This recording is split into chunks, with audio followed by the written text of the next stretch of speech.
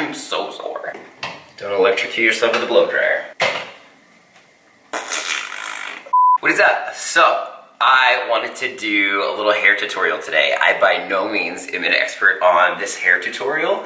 It's like the swooped up, kind of like messy, you know, swooped back look. But I've been doing this for a couple of months, and I feel like I've got a pretty good technique down, at least for my hair type. I have really curly hair. I don't know if you can see it. I just got out of the shower a little bit ago. But I have really curly hair, so I like to, so the blow drying helps straighten it a little bit, and then I try to like round brush it up a little bit to make a little bit of volume. So, well, I'll show you how I do it. I don't know if this is the best practice, but this is what I've figured out at least. So let's go ahead and get ready together.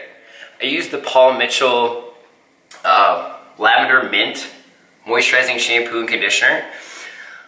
This has got tea tree oil in it. My hair is really, it's dry, and so it adds moisture into it, but then it gets oily. I try not to wash my hair every day now, so when it gets oily, I get pimples, and so the tea tree oil, I feel, oh, my toothbrush just fell out of the sink. I feel like my hair gets oily after a couple days, and then the tea tree oil, when you wash it out, I feel like that kind of combats some of the acne that is in my hair. So that's why I use these two. I've been using them for years. I should probably switch it up, but they work for me. So anyway, that's what I wash my hair with. So then I put in, so the Kenra, this stuff smells so good. The Kenra Perfect Blowout. This stuff smells like candy. Oh, I wish you guys could smell it. So I put a little bit of this in my hair because it has a little bit of stick to it. So this is what it looks like. And just a little bit of hold. So I put that through my hair because I feel like that helps everything stay in place a little bit. Oh, it smells so good. And then, of course, we need our blow dryer. So what I do first is, so what I'll do is I will blow it straight to straighten it out. So, and this is the Olivia Garden Pro Thermal Anti-Static Small Round Brush. I don't know what size it is. But anyway, so I will like comb through it like this and blow dry it so that it gets straight first to, you know, make it straight.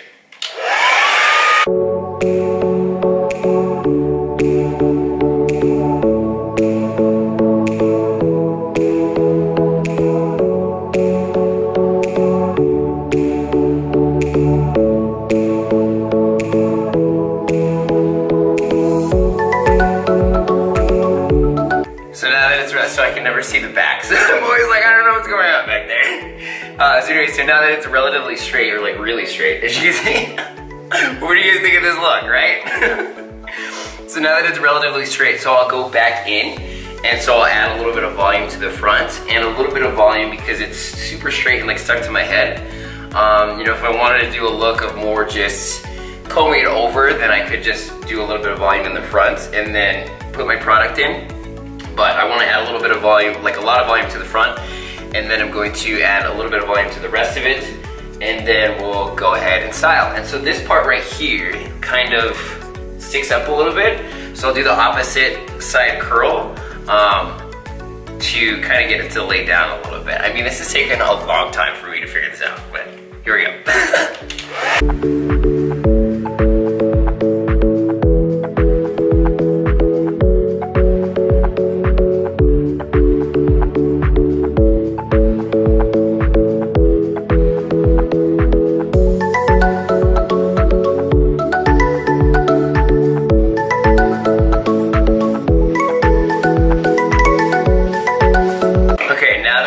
Dry and a little bit volumized.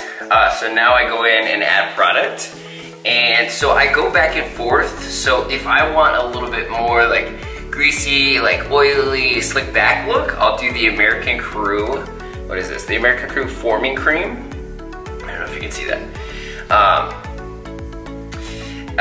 So this will give you a little bit more moisturized look.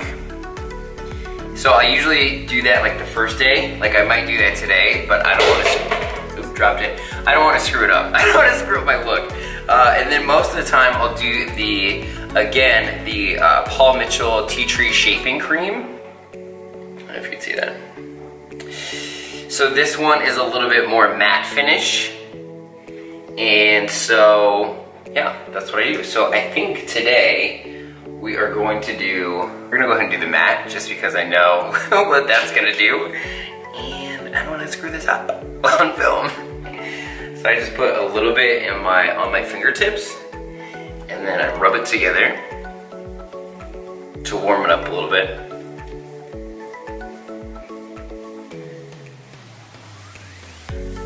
Yeah, get in it. And I probably overdo the product a little bit, and that's also why I break out, but you know, I'm a little extra. Okay, now that I get that warmed up in my hands, I'll just start pulling it back and trying to work it through the hair and get like most of the product in the front and then just some in the back.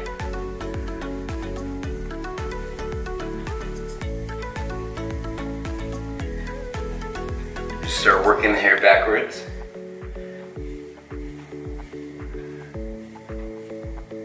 Get some in the roots in the front.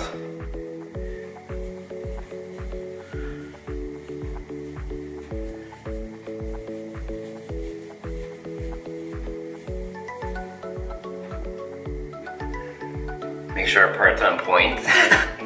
And so, I need just a little bit more. Just here in the back, on the side, because remember I said that this piece likes to do its own thing, so I like to put a lot in there, and then I'll do a lot in the roots, and then down the part.